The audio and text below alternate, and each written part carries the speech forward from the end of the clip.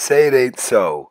A lean shopping center? Impossible. Well, we were invited to come meet with the team of a lean shopping center, the largest shopping center developer in Japan, and learn about how they practice lean and how they teach all the people who actually rent from them how to practice lean. It was awesome. The first thing they do is they teach their people to be respectful when they're out on the floor. So when they walk out, they have visual controls, they bow, and then they go to work. They're saying this is a big deal, we're taking care of our customers. They also do the same thing when they quit work. Now they found that if the aisles are curved, their customers are more relaxed. So they put curves in all the aisles. If they couldn't, they actually put curves in the walkway to make it look like it was curved, and curves in the ceiling. They really thought about everything. It's just very comfortable to be in their malls. And if they couldn't do that, they actually stepped the countertops out. You can see that down at the very end, because even that was better than going down a straight aisle. Now it gets better. They created a visual line of sight. They cut down all the countertops, and you can see how you can see from one area all the way through on both sides. It feels wonderful. There's no big barriers blocking things. They're thinking about lean in everything they do. They are totally customer focused. The children's barbershop has little cars the kids sit in.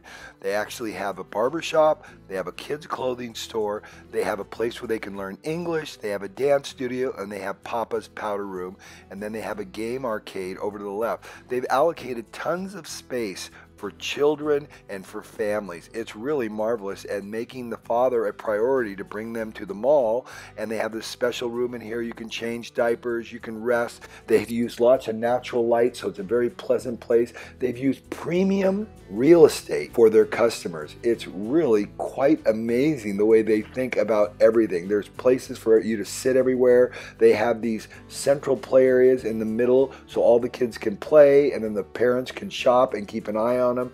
It's really fantastic. Now it extends also to the employees who work there. They have a beautiful cafeteria. They have a powder corner where the employees can go in there and put on their makeup or do whatever they want. They're always thinking about a great work environment. All the lockers are super clean. It used to be very unorganized. People put their shoes all over the place. Everything's buttoned down and super tight.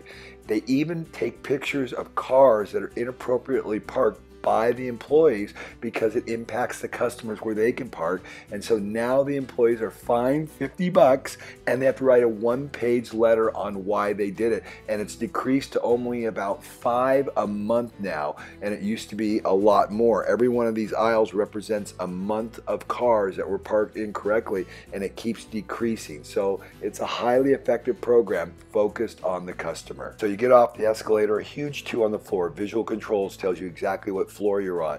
So the next time you're in Japan and you want to see an amazing mall, check these guys out. They have it dialed in to lean.